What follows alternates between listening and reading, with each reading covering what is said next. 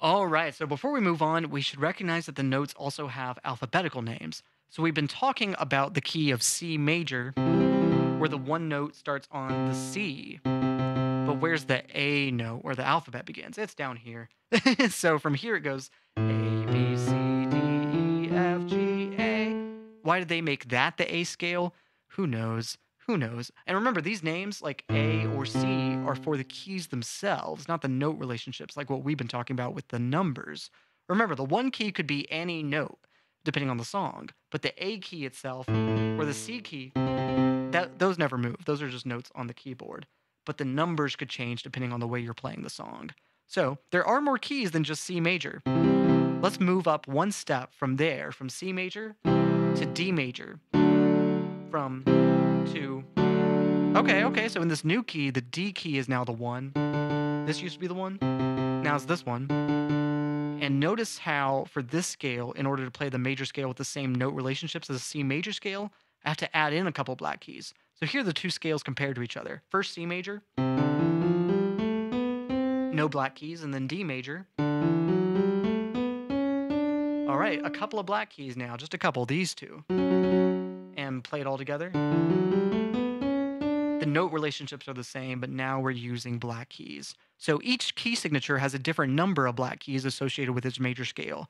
C major is the only major scale with no black keys. F major has one black key, which is a flat B. Here's that scale. Okay, B flat major has two flats, the B flat plus the E flat. Listen to that. Okay. Easy. All right, you get how that goes. A flat major has four flats. The B flat, E flat, A flat, and now D flat. Getting a little more complicated now. All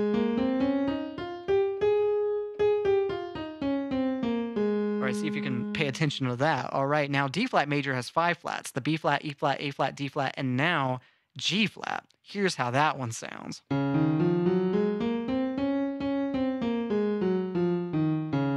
Getting a little more complicated. And then G flat major has all of the flats. B flat, E flat, A flat, D flat, G flat, and now C flat. How the heck do you play a C flat? You remember this, the C note here. How do you make that flat? There's no black key next to it.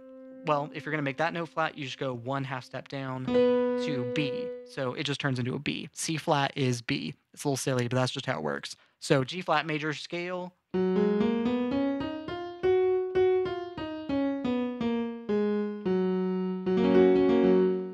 Easy. All right. Easy. So instead of making notes flat, you can also find more keys by making notes sharp.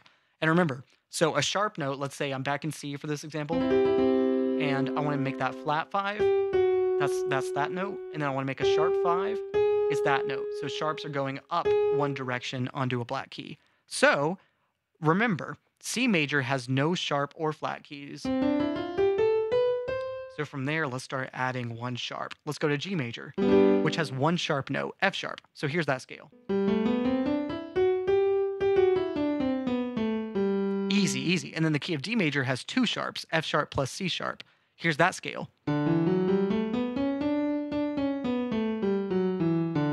Easy, okay. And then A major has three sharps, F sharp plus C sharp plus G sharp. Here's how that sounds. And then E major has four sharps, F sharp, C sharp, G sharp, and D sharp. Here's that scale.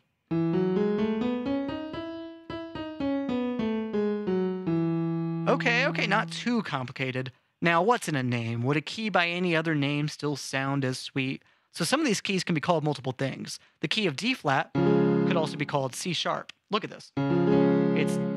Here's D, make D flat, is also making C sharp. So if you're asking like, well, why would it be called D flat instead of C sharp?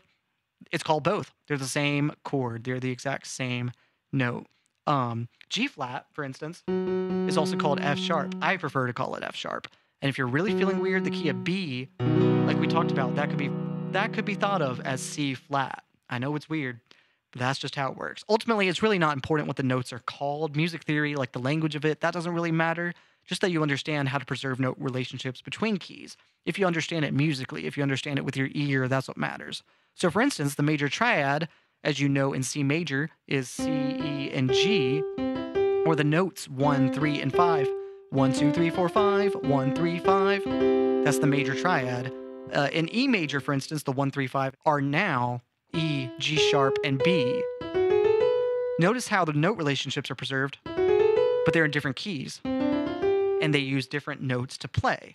So any song can be played in any key if you understand those note relationships. When notes are directly adjacent, like C and C sharp, those intervals are called a half step.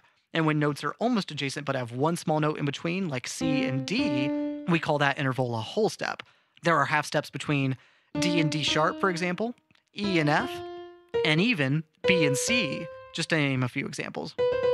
And for examples of whole step intervals, think of D and E, or even G sharp and A sharp. So now that you know that, think of all the major keys we've learned. For every major scale, the distance between each note is a whole step. That may mean going from a white note to another white note, or jumping up to a black note, like the E scale. This changes depending on the key. Now you may also remember the minor chords we learned earlier. If there are minor chords, couldn't there also be minor scales, or even a minor key? Of course. Every major scale that we discussed in this video has a corresponding minor scale using the same notes, but starting on the 6 instead of the 1. Remember, 1, 2, 3, 4, 5, 6. That's the 6. All right, so for instance, here's the C major scale, starting on the 1. And here's the A minor scale, starting on the 6. Here's the 6. 6, 7, 1, 2, 3, 4, 5, 6. That's how you would count it. It's a little weird to count, but the note relationships are still there. That's an A minor scale using the exact same notes as the C major scale, but it changes which note you start on. Easy. So for every major key, you can find its minor key by starting on the 6. So we're going to talk about some more chords in the next video. Join me there, and we'll just keep on learning.